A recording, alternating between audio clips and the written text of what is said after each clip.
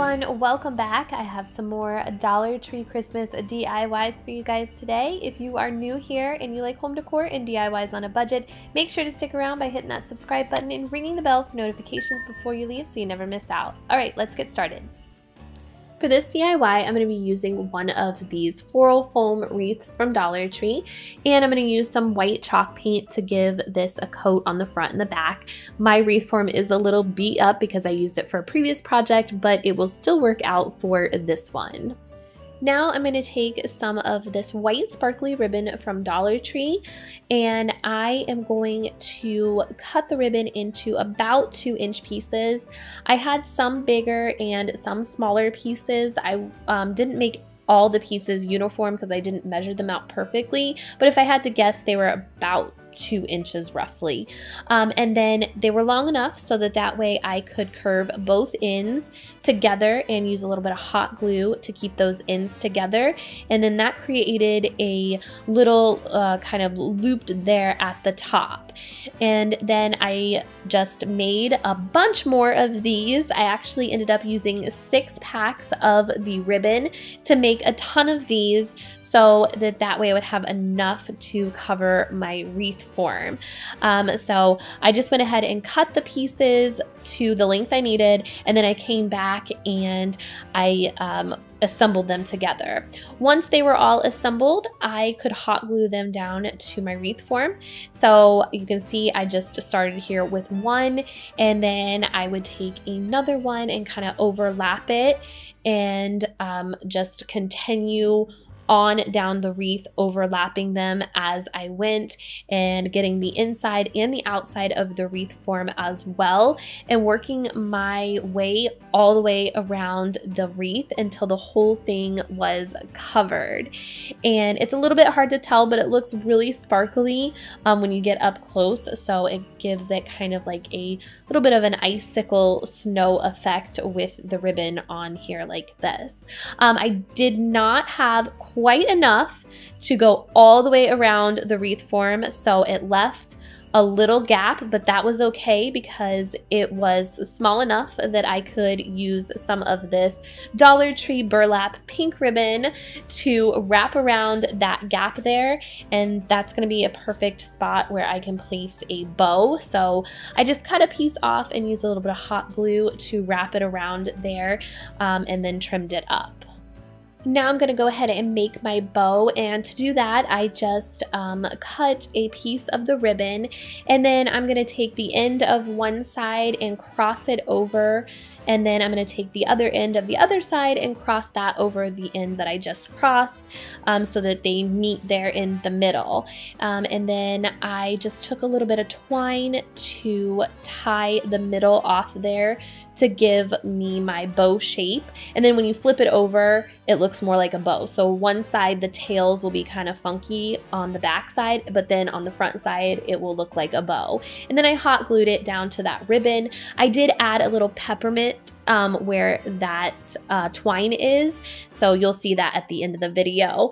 And then I'm going to use this little scene from Dollar Tree. I just used the tree scene out of it, and I taped it up so that way I could paint each tree a different color. I painted one pink, one gold, and one blue.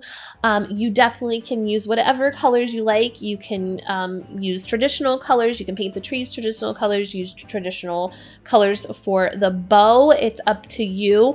I just love this pink and gold and this pastel-y Christmas. I think it's so pretty. You can see I painted the snow at the bottom white, and then once it was all dry, I flipped my wreath over, and then I just added a little bit of hot glue to the back of the snow part, and I hot glued it to my wreath, and that was it for this cute little wreath. It's definitely so pretty for Christmas, and I love the colors for this one.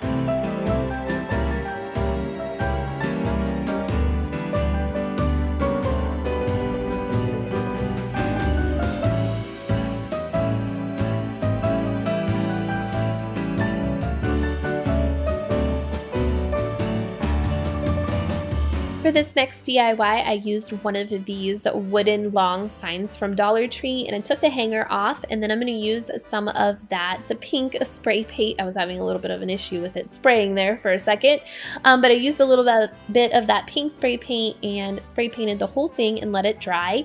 And then I took these peppermints from Dollar Tree and unwrapped each one of them and made a frame for around my board, and I used a little bit of hot glue to secure them down. I would definitely recommend maybe E6000 to give it a stronger hold, and also use a little bit of shellac for the peppermints so that way they stay nice.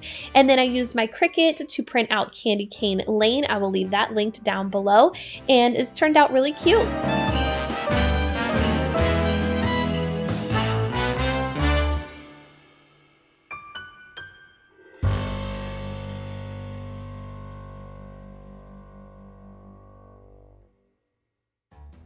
For this next DIY, I'm going to be using 2 packs of these LED lights from Dollar Tree. They're battery operated. I actually could have used another pack of these for this DIY, but I only had 2 on hand when I thought of this, and I wasn't about to run back out to Dollar Tree to get 1 pack of lights.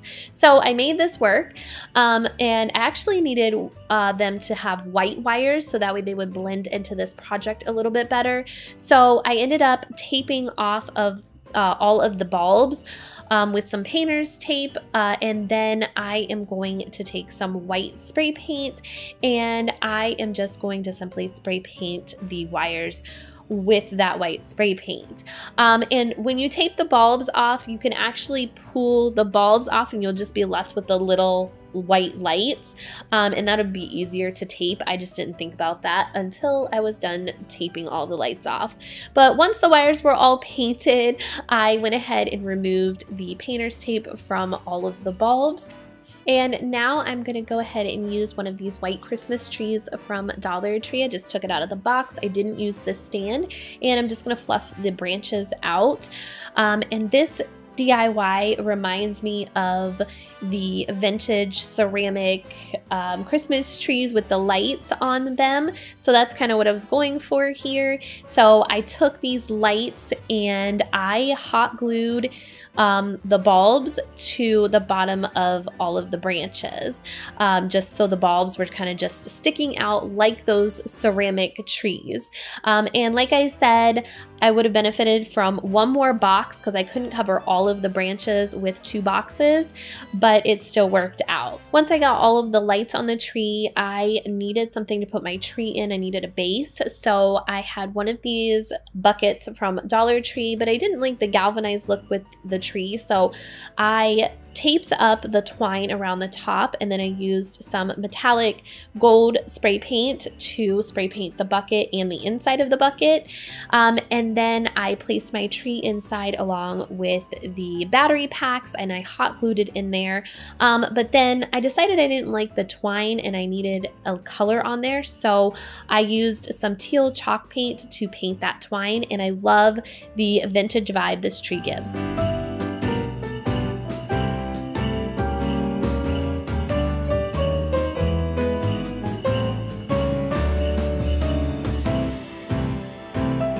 For this DIY, I'm going to use one of these plastic cloches from Dollar Tree. I just removed the sticker from the front, and I am going to go ahead and paint the base of this cloche with some of that teal chalk paint because it goes with the theme of this video, but choose whatever color you would like and whatever goes with the theme of your decor. I painted 2 coats on there, and now I'm going to use these battery operated fairy lights, and I am going to just kind of manipulate them to go around the bottom of the vase there, and they're easy to manipulate because they are wired, and I'm just going to use a little bit of hot glue to secure them down, and then I just hot glued the battery pack to the underneath of this base, and I did use a little bit of hot glue to fill that hole in the center of this base also. Then I'm going to use some of these gold trees from Dollar Tree and hot glue them down to the base, and then to cover up the lights I'm going to use some sugar because I couldn't find fake snow, and that was it.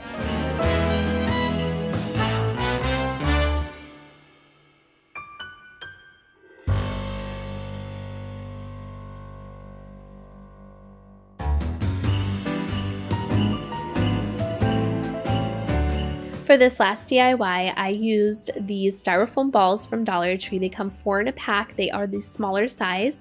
And I also used some of these spice drops from Dollar Tree as well.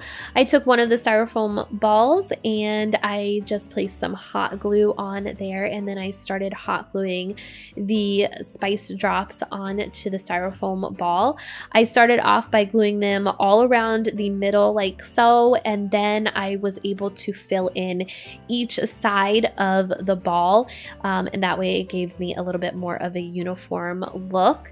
Once I filled in one side and I flipped it over to the other side, and then I needed to create a little hanger for these, so I went ahead and used some white ribbon that I had and just cut a piece off. I used my scissors to make an initial hole inside the styrofoam at the top there, and then I filled that hole with a bunch of hot glue, and then I used my scissors again to push the bottoms of the ribbon into that hole there, and that created my hanger.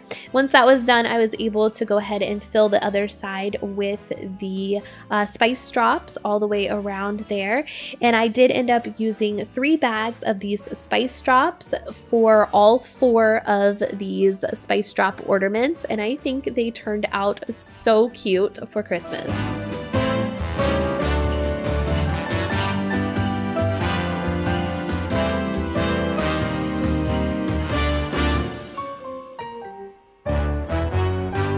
Thank you guys so much for watching today. I hope you enjoyed this video. Make sure to give it a thumbs up if you made it all the way to the end of the video. Leave me a candy emoji down below in the description box, and I will see you guys in the next one. Happy holidays! Bye-bye!